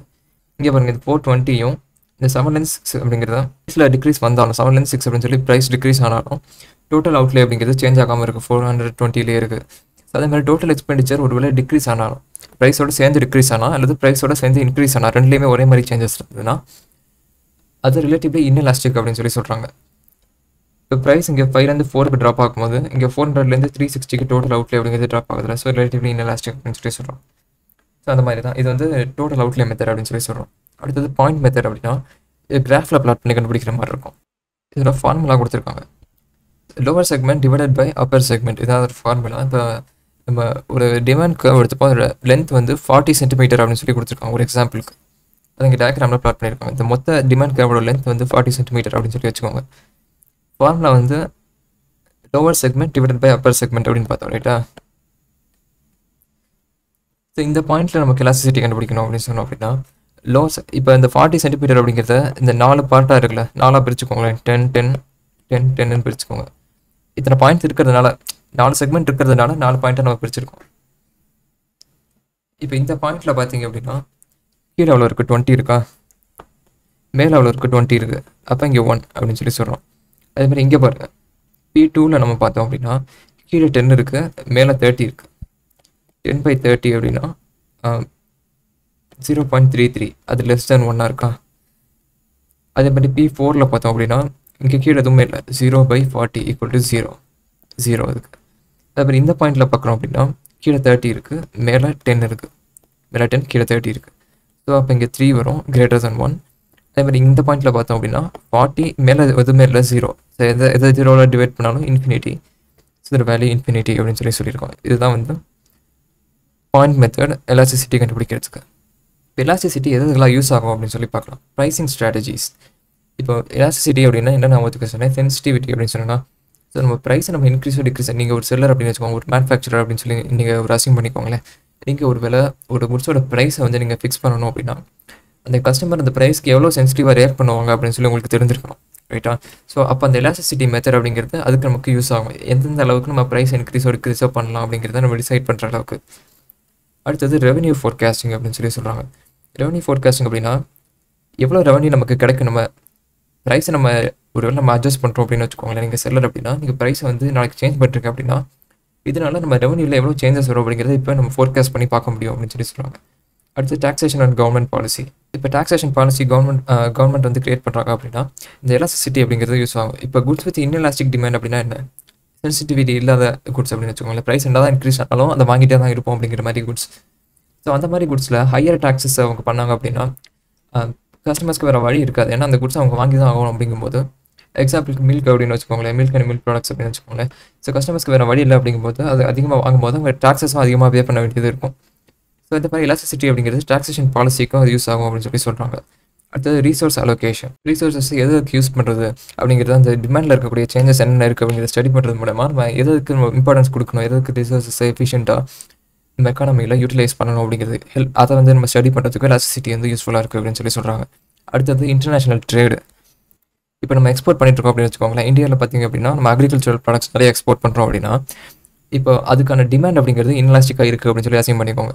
என்ன தான் ப்ரைஸில் சேஞ்ச் இருந்தாலும் அவங்க வாங்க ரெடியாக இருக்காங்க அப்படின்னா நம்ம ப்ரைஸ் வந்து இன்க்ரீஸ் பண்ண முடியும் கரெக்டாக. ஸோ அதே மாதிரி இப்போது இம்போர்ட் பண்ணிட்டுருக்கோம் அப்படின்னு வச்சுக்கோங்க. எலக்ட்ரானிக்ஸ் நம்ம நிறைய இம்போர்ட் தான் பண்ணிட்டுருக்கோம். ஸோ இப்போ நம்ம இம்போர்ட் பண்ணிட்டு இருக்கும்போது அதோட டிமாண்ட் வந்து இன்எலாஸ்டிக்காக இருக்குது அப்படின்னு வச்சுக்கோங்க. ஏன்னா நமக்கு ஒரு வழி இல்லை. ஸோ அப்படி இருக்கும்போது இம்போர்ட் எக்ஸ்பெண்டிச்சரை நம்ம குறைக்கிறதுக்கு ட்ரை பண்ணலாம். எப்படி, எந்த கண்ட்ரிலேருந்து நம்ம இம்போர்ட் பண்ணுறோமோ அவங்ககிட்ட நெகோஷியேட் பண்ணுறது மூலமாக ப்ரைஸ் வந்து நம்ம கம்மி பண்ணிக்கலாம் அப்படிங்கிற நெகோஷியேஷன் பண்ணுறது மூலமாக நம்ம வந்து கண்ட்ரோல் பண்ணுறதுக்கு ட்ரை பண்ணலாம் அப்படின்னு சொல்லியிருக்காங்க. இதுக்கு வந்து எலாஸ்டிசிட்டியை ஸ்டடி பண்ண வேண்டியது ரொம்ப இம்பார்ட்டன்ட். அடுத்து மார்க்கெட் ஸ்ட்ரக்சர் அனாலிசிஸ். இப்போ மார்க்கெட் ஸ்ட்ரக்சர் எப்படி இருக்குது அப்படிங்கிறத ஸ்டடி பண்ணுறதுக்கு எலாஸ்டிசிட்டி ஆஃப் டிமாண்ட் அப்படிங்கிறது யூஸ்ஃபுல்லாக இருக்குது அப்படின்னு சொல்லி சொல்கிறாங்க. லெவல் ஆஃப் காம்படிஷன், மார்க்கெட்டில் எந்த அளவு காம்படிஷன் இருக்குது அப்படிங்கிறத பார்க்குறதுக்கு. இப்போ டிமாண்ட் எலாஸ்டிக்காக இருக்குது அப்படின்னா டிமாண்ட் சென்சிட்டிவாக இருக்குது அப்படின்னு அர்த்தம். இப்போ ஃபேர்ம்ஸ்க்கு லிமிடெட் ப்ரைசிங் பவர் இருக்கும் அப்படின்னு சொல்கிறாங்க. ஏன்னா நம்ம ப்ரைஸிங்கை நம்ம ஒரு வேளை கை வச்சிட்டோம் அப்படின்னா டிமாண்ட் அப்படிங்கிறது டக்குன்னு இறங்கிடும் எலாஸ்டிக்காக இருக்கிறது அப்படிங்கிறதுனால. ஸோ ப்ரைஸ் அட்ஜஸ்ட்மெண்ட் அப்படிங்கிறது குவான்டிட்டி டிமாண்டை எப்படி அஃபெக்ட் பண்ணல அப்படிங்கிறத ஒரு மார்க்கெட்டில் ஸ்டடி பண்ணுறதுக்கு யூஸ்ஃபுல்லாக இருக்குது அப்படின்னு சொல்லி சொல்கிறாங்க. Economic policy evaluation. எக்கனாமிக்ஸ்லாம் இருக்காங்கல்ல, ஸோ பாலிசி மேக்கர்ஸாக இருக்கட்டும், இந்த எலாஸ்டிசிட்டியெல்லாம் யூஸ் பண்ணி தான் எலாஸ்டிசிட்டியெல்லாம் ஸ்டடி பண்ணால் தான் இப்போ ஒரு எக்கனாமிக் பாலிசி எந்த அளவுக்கு எஃபெக்டிவாக ஒர்க் ஆகிட்டு இருக்குது அப்படிங்கிறத நம்ம பார்க்க முடியும். எக்ஸாம்பிளுக்கு ஒரு டேக்ஸ் பாலிசி நம்ம கொண்டு வரோம் அப்படின்னா கஸ்டமர் பிஹேவியரில் அது எந்த அளவுக்கு ஒரு இம்பாக்டை கொண்டு வரும் அப்படிங்கிறத எலாஸ்டிசிட்டியை நம்ம படிக்கிறது மூலமாக நம்ம தெரிஞ்சுக்க முடியும். அடுத்தது கன்சியூமர் பிஹேவியர் அனாலிசிஸ். இப்போ நம்ம எலாஸ்டிசிட்டி ஆஃப் டிமாண்டை படிச்சோன்னா தான் நமக்கு தெரியும் எது லக்ஸரி குட்ஸு, எது நெசசிட்டி. ஸோ நம்ம எதுக்கு கஸ்டமர் வந்து ப்ரைஸ் சேஞ்சஸ்க்கு எதுக்கு நம்ம சென்சிட்டிவாக இருக்காங்க அப்படிங்கிறத நம்ம பார்த்தா தான் நமக்கு தெரியும். So customer preferences and பிஹேவியரை study பண்ணுறதுக்கு எலாஸ்டிசிட்டி அப்படிங்கிறது யூஸ்ஃபுல்லாக இருக்கும் அப்படின்னு சொல்லியிருக்காங்க. அடுத்தது law of diminishing marginal utility. இது நமக்கு தெரிஞ்சது தான், ரொம்ப ரியல் லைஃப்பில் பார்க்கக்கூடிய ஒரு எக்ஸாம்பிள் அப்படிங்கிறது தான். இல்லை என்ன சொல்கிறாங்க அப்படின்னா, யூட்டிலிட்டி அப்படின்னா நம்ம முதலே சொன்ன மாதிரி வாண்ட்டை சாட்டிஸ்ஃபை பண்ணக்கூடிய பவரை தான் நம்ம யூட்டிலிட்டி அப்படின்னு சொல்கிறோம். இதில் என்ன சொல்கிறாங்க அப்படின்னா, ஒரு பர்சன் ஒரு குட்ஸை கன்சியூம் பண்ணிட்டு இருக்காங்க அப்படின்னு வச்சுப்போம். ஒரு குட்ஸை அவங்க கன்சியூம் பண்ணும்போது ஒவ்வொரு அடிஷ்னல் யூனிட்டை அவங்க கன்சியூம் பண்ணும்போது அவங்களுக்கு ஒரு யூட்டிலிட்டி கிடைக்கும். ஒரு அடிஷ்னல் யூனிட்டை அவங்க கன்சியூம் பண்ணால் கிடைக்கக்கூடிய அந்த எக்ஸ்ட்ரா யூட்டிலிட்டி இருக்குது, அந்த எக்ஸ்ட்ரா யூட்டிலிட்டியை மார்ஜினல் யூட்டிலிட்டி அப்படின்னு சொல்கிறோம். அதை தான் டிமினிஷிங் மார்ஜினல் யூட்டிலிட்டி அப்படிங்கிற பேர்லேயே இருக்குது. ஸோ மார்ஜினல் யூட்டிலிட்டி அப்படின்னா ஒரு யூனிட் அவங்க எக்ஸ்ட்ரா கன்சியூம் பண்ணுறதுனால அதுலேருந்து கிடைக்கக்கூடிய அந்த யூட்டிலிட்டியை மட்டும் கன்சிடர் பண்ணோம் அப்படின்னா அது மார்ஜினல் யூட்டிலிட்டி அப்படின்னு சொல்கிறோம். இதுக்கு ஒரு எக்ஸாம்பிள் கொடுத்துருக்காங்க. ஒரு பீட்ஸா நீங்கள் சாப்பிட்றீங்க அப்படின்னு சொல்லி வச்சுக்கோங்க. ஒரு 8 ஸ்லைசஸ் இருக்குது அப்படின்னு சொல்லி அசியூம் பண்ணிக்கோங்களேன். ஒரு ஸ்லைஸ் நீங்கள் முதல் ஸ்லைஸை நீங்கள் சாப்பிடும்போது அதில் உங்களுக்கு சாட்டிஸ்ஃபேக்ஷன் அப்படிங்கிறது மேக்ஸிமமாக இருக்கும். நீங்கள் ஒரு நாள் சாப்பிடல அப்படின்னு வச்சுக்கோங்க. ஸோ அதுலேருந்து உங்களோட வாண்ட் அப்படிங்கிறதாங்க ஹங்கர் அப்படி தான். அந்த வாண்டை ஃபுல்ஃபில் பண்ணுற அந்த பவர் இருக்கிறது தான் யூட்டிலிட்டி அப்படின்னு சொல்கிறோம். ஸோ முதல் ஸ்லைஸை நீங்கள் சாப்பிடும்போது அதில் உங்களுக்கு ஃபுல் சாட்டிஸ்ஃபேக்ஷன் இருக்குது அப்படின்னா அதுலேருந்து கிடைக்கக்கூடிய அந்த ஒரு ஸ்லைஸ்லேருந்து கிடைக்கக்கூடிய அந்த யூட்டிலிட்டியை மார்ஜினல் யூட்டிலிட்டி அப்படின்னு சொல்கிறோம். ஸோ அடுத்தடுத்த ஸ்லைசஸ் நீங்கள் கன்சியூம் பண்ண அதுலேருந்து கிடைக்கக்கூடிய அந்த எக்ஸ்ட்ரா யூட்டிலிட்டி இருக்குல்ல, மார்ஜினல் யூட்டிலிட்டி அப்படிங்கிறது டிக்ரீஸ் ஆகிட்டே வரும். ஏன்னா உங்களோட வாண்ட் அங்கே ஃபுல்ஃபில் ஆகிக்கிட்டே வரும். ஸோ ஒரு பாயிண்ட்டுக்கு மேலே நீங்கள் எக்ஸ்ட்ரா கன்சியூம் பண்ண ட்ரை பண்ணிங்க அப்படின்னா அதுலேருந்து உங்களுக்கு யூட்டிலிட்டியே கிடைக்காது. ஏன்னா அந்த இடத்துல உங்களுக்கு அந்த வாண்ட்டே அப்படிங்கிறதே இல்லை, ரைட்டா? ஹங்கர் அப்படிங்கிறது ஃபுல்ஃபில் ஆகிட்டா அதுக்கப்புறமா எக்ஸ்ட்ரா நீங்கள் கன்சியூம் பண்ணுறதுனால ஒரு யூஸுமே இல்லை. ஸோ அதை தாண்டியும் நீங்கள் கன்சியூம் பண்ண ட்ரை பண்ணிங்க அப்படின்னா அந்த எக்ஸ்ட்ரா யூட்டிலிட்டி கிடைக்குதுல்ல உங்களுக்கு, மார்ஜினல் யூட்டிலிட்டி அப்படின்னு சொல்கிறோம்ல, அது வந்து நெகட்டிவாக மாறிடும் அப்படின்னு சொல்கிறாங்க. இது நம்ம கிராஃபில் பார்த்தோம் அப்படின்னா நமக்கு புரியும். ஓகே, இப்போ அந்த பீட்சாவில் 8 ஸ்லைசஸ் இருக்குது அப்படின்னு சொல்லி நீங்கள் வச்சுக்கோங்க. முதல் ஸ்லைஸ் சாப்பிடும்போது மார்ஜினல் யூட்டிலிட்டி அந்த ஒரு இதுலேருந்து எக்ஸ்ட்ரா எவ்வளோ கிடைக்குது அப்படின்னா 40 அப்படின்னு சொல்லி சும்மா ஒரு நம்பர் நீங்களாக வச்சுக்கோங்களேன். ஸோ 40 அப்படின்னா டோட்டல் யூட்டிலிட்டி அப்படிங்கிறது 40 அப்படின்னு சொல்லி வச்சுக்கோங்க. அடுத்தது ரெண்டாவது ஸ்லைஸ் நீங்கள் கன்சியூம் பண்ணுறீங்க, அதுலேருந்து கம்மியான யூட்டிலிட்டி தான் கிடைக்கும். ஏன்னா நீங்கள் ஃபுல் ஹங்கர் அங்கே இல்லை, உங்களுக்கு பாதி வாட் அங்கே சாட்டிஸ்ஃபை ஆனதுனால எக்ஸ்ட்ரா யூட்டிலிட்டி அதுலேருந்து உங்களுக்கு எவ்வளோ கிடைக்குது அப்படின்னா கம்மியாக தான் கிடைக்குது. ஸோ 30. ஸோ 30 வந்து 40 ஆட் பண்ணிங்க அப்படின்னா 70. அடுத்த ஸ்லைஸ் நீங்கள் கன்சியூம் பண்ணும்போது 20 தான் உங்களுக்கு எக்ஸ்ட்ரா யூட்டிலிட்டி மார்ஜினல் யூட்டிலிட்டி கிடைக்குது. ஸோ 70 + 20 = 90. அடுத்தது 4வது யூனிட் நீங்கள் கன்சியூம் பண்ணும்போது எக்ஸ்ட்ரா யூட்டிலிட்டி ரொம்ப கம்மியாக தான் கிடைக்குது, மார்ஜினல் யூட்டிலிட்டி அப்படிங்கிறது 10 தான். ஸோ 90 + 10 = 100. 5வது ஸ்லைஸ் நீங்கள் கன்சியூம் பண்ணுறீங்க அப்படின்னா அந்த டைமில் நீங்கள் உங்களோட ஹங்கர் அப்படிங்கிறது ஃபுல்லாக வந்து ஃபுல்ஃபில் ஆகிடுச்சு அப்படின்னு சொல்லி வச்சுக்கோங்க. அந்த இடத்துல உங்களுக்கு மார்ஜினல் யூட்டிலிட்டியே சுத்தமாக கிடைக்காது. ஸோ அங்கே எக்ஸ்ட்ரா நீங்கள் அந்த 5th ஸ்லைஸை நீங்கள் சாப்பிட்றதுனால உங்களுக்கு எந்த யூட்டிலிட்டியுமே இல்லை, 0. ஸோ 100 + 0 = 0. சாரி 100. அண்ட் நீங்கள் 6th அதை தாண்டி நீங்கள் கன்சியூம் பண்ண ட்ரை பண்ணுறீங்க அப்படின்னு சொன்னால் -10ல் உங்களோட யூட்டிலிட்டி இருக்கும். ஏன்னா நீங்கள் ஆல்ரெடி உங்களோட வாண்ட் வந்து ஃபுல்ஃபில் ஆகிடுச்சு, நீங்கள் தேவையில்லாமல் எக்ஸ்ட்ரா வந்து கன்சியூம் பண்ணுறதுனால உங்களுக்கு ஒரு யூஸ்மே கிடையாது, அந்த வாண்டை ஃபுல்ஃபில் பண்ணுற அந்த பர்பஸே இல்லை அதுக்கு, ரைட்டா? ஸோ அங்கே நெகட்டிவ் ஆகிடும் அப்படின்னு சொல்கிறாங்க. எது மார்ஜினல் யூட்டிலிட்டி. ஸோ உங்களோட டோட்டல் யூட்டிலிட்டியே குறைய ஆரம்பிச்சிடும் அந்த இடத்துலேருந்து. 100 - 10 அப்படிங்கிறது 90 மாறிடும். அதாவது இங்கே டயக்ராமில் கொடுத்துருக்காங்க. ஸோ பீக்கில் இந்த இடத்துல இருக்குது, இந்த இடத்துல வரணும் ஆக்சுவலாக, பட் டயக்ராமில் இங்கே கொடுத்துருக்காங்க. ஸோ இப்படி வரும் அப்படின்னு சொல்லி வச்சுக்கோங்க. இப்போ டோட்டல் யூட்டிலிட்டி அப்படிங்கிறது இன்க்ரீஸ் ஆகிட்டே வருது ஒரு பாயிண்ட் வரைக்கும். ஒரு பாயிண்ட்டில் மேக்ஸிமம் ஆகிடும். அந்த மேக்ஸிமம் அப்படிங்கிறது தான் 100 அப்படின்னு வச்சுக்கோங்களேன். 100ல் உங்களுக்கு மேக்ஸிமம் ஆகிடுச்சு அப்படின்னா அந்த பாயிண்ட்டை தாண்டி நீங்கள் அந்த குட்ஸை நீங்கள் கன்சியூம் பண்ணிகிட்ருக்கீங்க அப்படின்னா உங்களோட டோட்டல் யூட்டிலிட்டி அப்படிங்கிறது குறைய ஆரம்பிச்சிடும். ஏன்னா மார்ஜினல் யூட்டிலிட்டி நெகட்டிவாக மாறிடும் அப்படிங்கிறதுனால. ஸோ அதுதான் லா ஆஃப் டிஎம்யூ அப்படிங்கிறதோட மெயினான கான்செப்டே தான். அடுத்தது சப்ளை. இது நம்ம டிமாண்ட் பார்த்துட்டு இருந்தோம், இப்போ சப்ளை பார்க்க போகிறோம். இப்போ கஸ்டமர் வந்து எவ்வளோ டிமாண்ட் பண்ணுவாங்க பண்ண மாட்டாங்க அப்படின்னு சொல்லி பார்த்துட்டு இருந்தோம், ரைட்டா? டிமாண்ட் அப்படிங்கிறது அதான். இப்போ சப்ளை அப்படின்னா ப்ரைஸ்க்கு ஏற்ற மாதிரி ஒரு செல்லர் வந்து எவ்வளோ கொடுக்கறதுக்கு ரெடியாக இருக்காங்க, ஒரு குவான்டிட்டியை விற்கிறதுக்கு ரெடியாக இருப்பாங்கல்ல, அதாவது quantity of goods R service producers are willing are able to offer in sale இந்த மார்க்கெட். வேரியஸ் ப்ரைஸ் லெவல்ஸில் அவங்க வில்லிங்காக இருப்பாங்க, இவ்வளோக்கு நான் கொடுக்குறேன் அப்படிங்கிற மாதிரி வில்லிங்காக இருப்பாங்கல்ல, அது சப்ளையோட பாயிண்ட் ஆஃப் வியூ வந்து சப்ளை அப்படின்னு சொல்லி சொல்கிறோம். இதெல்லாம் சப்ளையை டிட்டர்மைன் பண்ணுற ஃபேக்டர்ஸ் அப்படின்னு சொல்லி பார்ப்போம். முதல்ல வந்து ப்ரைஸ் ஆஃப் த குட். இது வந்து லா ஆஃப் டிமாண்டுக்கு ஆப்போசிட்டாக. லா ஆஃப் டிமாண்ட் அப்படின்னா இன்வெர்ஸ் ரிலேஷன்ஷிப்னு பார்த்தோம், ஒன்று கூட இன்னொன்று வந்து கூட அப்படின்னு சொல்லி பார்த்தோம். பட் இங்கே பார்த்தீங்க அப்படின்னா ப்ரைஸ் வந்து கூட நான் வந்து அதிகமாக விற்கிறேன் அப்படிங்கிற மாதிரி தான் செல்லர்ஸ் நினைப்பாங்க. இங்கே என்ன ப்ரைஸ் வந்து இன்க்ரீஸ் ஆச்சு அப்படின்னா குவான்டிட்டி சப்ளைடும் வந்து இன்க்ரீஸ் ஆகும். So direct ரிலேஷன்ஷிப்புங்க. அதே மாதிரி இன்புட் ப்ரைஸஸ். இன்புட்னா ஒன்றும் கிடையாது, ரா மெட்டீரியல்ஸாக இருக்கட்டும் அல்லது லேபர்ஸாக இருக்கட்டும், அதர் ப்ரொடக்ஷன் ரிசோர்ஸஸ், இதோட காஸ்ட் இருக்குல்ல, இது வந்து டேரெக்டாக குவான்டிட்டி சப்ளைடை இன்க்ரீஸ் பண்ணும், அஃபெக்ட் பண்ணும் அப்படின்னு சொல்கிறாங்க. இப்போ இன்புட் ப்ரைஸஸ் வந்து இன்க்ரீஸ் ஆச்சு அப்படின்னா ப்ரொடக்ஷனோட காஸ்ட்டும் இன்க்ரீஸ் ஆகும். கரெக்டாக? ஸோ அதே காஸ்ட்டில் அவங்க குவான்டிட்டி சப்ளைடு அப்படிங்கிறது கம்மியாக தான் பண்ண முடியும். ஸோ இன்புட் ப்ரைஸஸ் அப்படிங்கிறது குவான்டிட்டி சப்ளைடு அப்படிங்கிறத அஃபெக்ட் பண்ணும் அப்படின்னு சொல்கிறாங்க. அதே மாதிரி டெக்னாலஜி, இப்போ அட்வான்ஸ் டெக்னாலஜி உள்ள ஒரு மிஷின் நீங்கள் இன்ஸ்டால் பண்ணுறீங்க அப்படின்னா உங்களோட டேரெக்டாகவே உங்களை ப்ரொடக்ஷன் இன்க்ரீஸ் பண்ண முடியும். ஆட்டோமேட்டிக்காக சப்ளை அப்படிங்கிறது இன்க்ரீஸ் ஆகிடும். அதே மாதிரி அவுடேட்டட் டெக்னாலஜி, ரொம்ப பழைய டெக்னாலஜி மிஷின்ஸ்லாம் வச்சுருக்கோம் அப்படின்னா ப்ரொடக்ஷனை வந்து அது பாட்டில் நெக் மாதிரி ஆகிடும். ஸோ நம்ம சப்ளை அப்படிங்கிறது அங்கே டிக்ரீஸ் ஆகிடும் அப்படின்னு சொல்லியிருக்காங்க. அடுத்து நம்பர் ஆஃப் ப்ரொடியூசர்ஸ், ஒரு மார்க்கெட்டில் எத்தனை ப்ரொடியூசர்ஸ் இருக்காங்க அப்படின்னு சொல்லி பார்க்குறது. அது ஒரு number of firms R producers அப்படிங்கிறது நிறைய பேர் இருந்தாங்க அப்படின்னா ஆட்டோமேட்டிக்காக நிறைய சப்ளை இருக்கும். ஸோ கம்மியான பேர் இருந்தாங்க அப்படின்னா கம்மியான சப்ளை இருக்கும். ரொம்ப சிம்பிளானது தான். ஸோ அடுத்தது expectations, producers expectations about future prices. ஒருவேளை நாளைக்கு ப்ரைஸ் ரைஸ் ஆகும் அப்படின்னு சொன்னால் இன்றைக்கி சேர்த்து வச்சு நாளைக்கு விற்றுக்கலாம் அப்படின்னு சொல்கிற மாதிரி இன்றைக்கி சேர்த்து வச்சுருவாங்க. இன்றைக்கி வந்து சப்ளை பண்ண மாட்டாங்கங்கிற மாதிரி இன்றைக்கி வந்து சப்ளை குறைச்சிருவாங்க. பின்னாடி ஒரு வேளை ப்ரைஸ் இன்க்ரீஸ் ஆகும் அப்படின்னு நினச்சாங்க அப்படின்னா.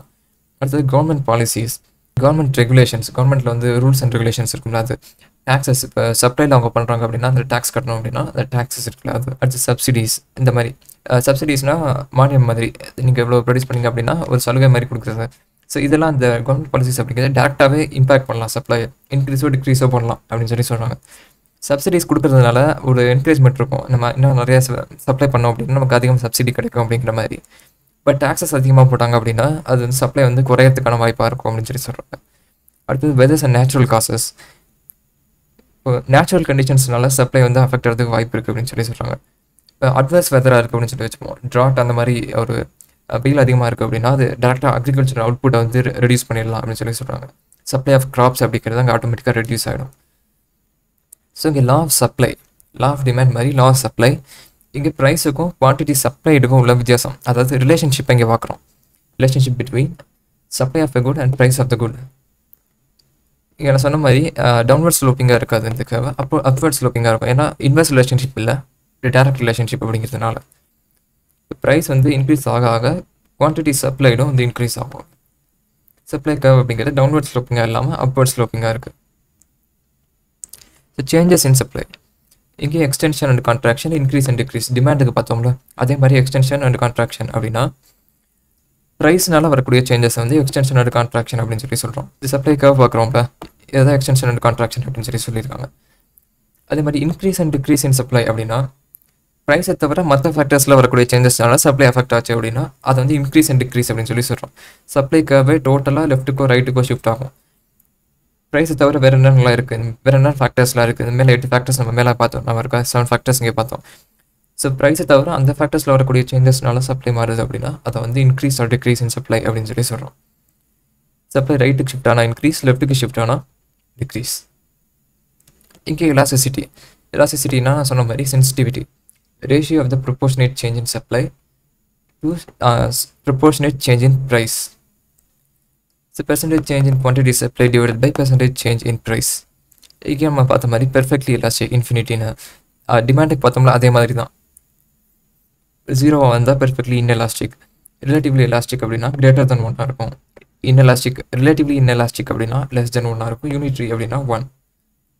ஸோ அதே மாதிரி தான். பட் இந்த ஃபார்முலாவில் மட்டும் நீங்கள் குவான்டிட்டி சப்ளையில் யூஸ் பண்ண போகிறீங்க. சைன் வந்ததுன்னா அதை இக்னோர் பண்ண போகிறோம். அதை வந்து எலாஸ்டிசிட்டி என்ன வருது அப்படிங்கிறத பார்த்து அந்த வேல்யூக்கு ஏற்ற மாதிரி என்ன டைப் ஆஃப் எலாஸ்டிசிட்டி அப்படிங்கிறத நம்ம கண்டுபிடிக்க முடியும். அதே கான்செப்ட் தான் எலாஸ்டிசிட்டி ஆஃப் டிமாண்ட் பார்த்தோம் இல்லையா, அதே கான்செப்ட் தான் இங்கே. அடுத்தது ஈக்லிபிரியம் அப்படின்னா ஒன்றும் கிடையாது, constant price R unchanged price அப்படின்னு சொல்கிறாங்க. கிளாசிக்கல் எக்கனாமிஸ்ட்லாம் என்ன சொல்லியிருக்காங்க அப்படின்னு பார்த்தோம் அப்படின்னா ஒரு குட்ஸோட ப்ரைஸ் இருக்குது அப்படின்னா மார்க்கெட்டில் தான் டிட்டர்மைன் ஆகும் அப்படின்னு சொல்லியிருக்காங்க. எப்படி? Combined action of pier and sellers மூலிமா அப்படின்னு சொல்கிறாங்க. பையருக்குனா டிமாண்டு, சப்ளை, செல்லர்னா சப்ளை. ஸோ இவங்களோட பையர் கொடுக்கக்கூடிய ஒரு ப்ரைஸ் இருக்கும்ல, அவங்க இந்த ப்ரைஸ்னால் வாங்கின அப்படி ரெடியாக இருப்பாங்களே, அந்த ப்ரைஸும் செல்லர் நான் இந்த ப்ரைஸ்னால் விற்கிறேன் அப்படின்னு சொல்லி ரெடியாக இருப்பாங்களா, அந்த ப்ரைஸும் மீட் ஆகிற இடம் தான் வந்து ஈக்லிபிரியம் அப்படின்னு சொல்கிறாங்க. இந்த டயக்ராமை பார்த்தோம் அப்படின்னா தெரியும். டிமாண்ட் கர்வ் அப்படிங்கிறது D1 அண்ட் சப்ளை கர்வ் அப்படிங்கிறது S1 அப்படின்னு சொல்லி வச்சுக்கோங்க. இப்போ ப்ரைஸ் வந்து P1ல் இருக்குது அப்படின்னு வச்சுக்கோங்க. P1லனா ப்ரைஸ் வந்து ஹையாக இருக்குது, ஸோ டிமாண்ட் வந்து கம்மியாக தான் இருக்கும், ரைட்? ஏன்னா டிமாண்ட் கர்வ் அப்படிங்கிறது ப்ரைஸ்க்கு இன்வெர்ஸ் ரிலேஷன்ஷிப்பில் இருக்கும். குவான்டிட்டி டிமாண்டட் அப்படிங்கிறது. குவான்டிட்டி சப்ளைடு அப்படின்னு பார்த்தீங்க அப்படின்னா ஹையராக சப்ளை பண்ணுறதுக்கு ரெடியாக இருப்பாங்க. ஸோ இந்த பாயிண்ட் பியில் இருக்கும் சப்ளை. இந்த ஏரியா இருக்குல்ல, இது ரெண்டுக்குள்ள இந்த டிஃப்ரென்ஸ், இது வந்து எக்ஸஸான குவான்டிட்டி சப்ளைடு அப்படின்னு சொல்லியிருக்காங்க. இவ்வளோ எக்ஸஸ் சப்ளை இருக்குது, பட் டிமாண்ட் அப்படிங்கிறது கம்மியாக தான் இருக்குது இந்த இடத்துல. அதே இது ப்ரைஸ் P2ல பாருங்கள். P2ல பார்த்தீங்க அப்படின்னா டிமாண்ட் வந்து அதிகமாக இருக்குது, டிமாண்ட் கர்வ்ல. பட் சப்ளை அப்படிங்கிறது கம்மியாக இருக்குது. ஏன்னா ப்ரைஸுக்கும் குவான்டிட்டி சப்ளை எடுக்கும் டேரக்ட் ரிலேஷன் அப்படிங்கிறனால கம்மியாக இருக்குது. ஸோ இப்போ இந்த டிஃப்ரென்ஸ் இருக்குல்ல, இது வந்து எக்ஸஸ் டிமாண்ட் அப்படின்னு சொல்லி சொல்கிறோம்.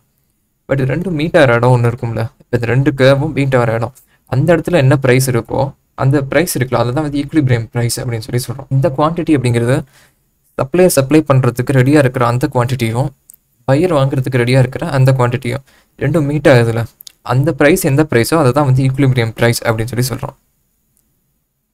இதுதான் வந்து ஈக்குலிபிரியமோட கான்செப்ட். ஓகே, இப்போ different cases of equilibrium. ஈக்குலிபிரியமில் different cases, இப்போ ஏதாவது சேஞ்சஸ் இருக்குன்னு வச்சுப்போம். இப்போ டிமாண்ட் கர்வ்லையோ அல்லது சப்ளை கர்வ்லையோ ஏதாவது சேஞ்சஸ் இருக்குது அப்படின்னா ஈக்குலிபிரியம் பாயிண்ட் அப்படிங்கிறது டிமாண்ட்க்கும் சப்ளைக்காகவும் இன்டர்செக்ட் ஆகிற இடம் தான், ரைட்டா?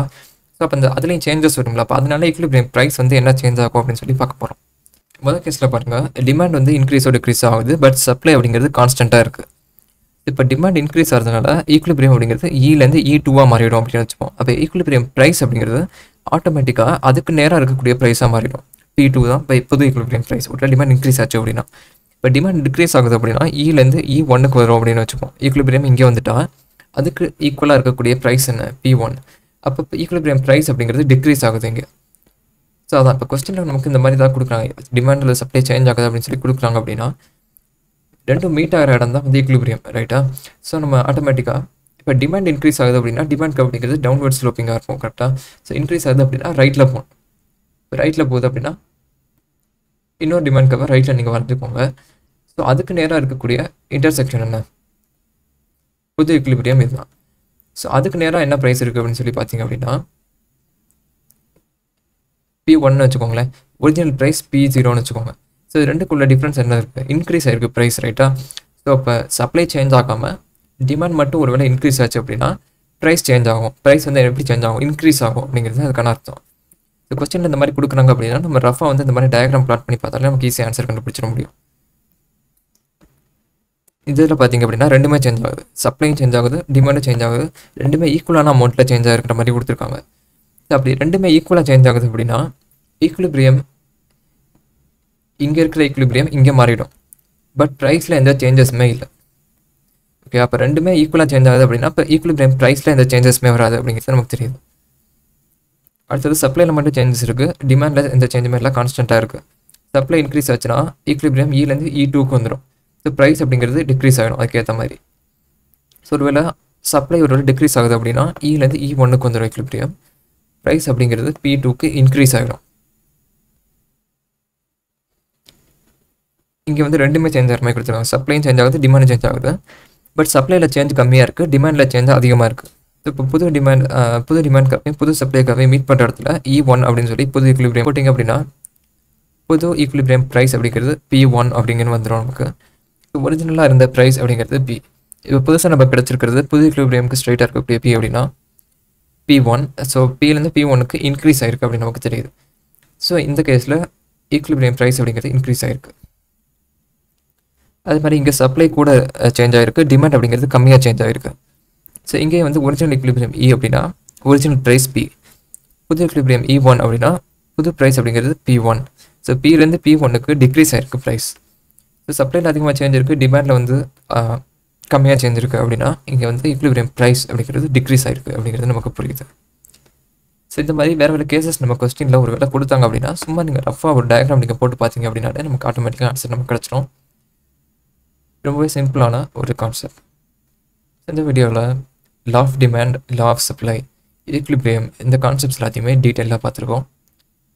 அடுத்து வரப்போகிற வீடியோஸில் ப்ரொடக்ஷன் அண்ட் மணி அந்த மாதிரி டாபிக்ஸையும் கவர் பண்ணுவோம். உங்கள் ஃப்ரெண்ட்ஸ் யாராவது ஃபவுண்டேஷன் படிக்கிறாங்க அப்படின்னா அவங்களுக்கு இந்த வீடியோஸை ஷேர் பண்ணுங்கள். நம்ம நெக்ஸ்ட் வீடியோவில் மீட் பண்ணலாம்.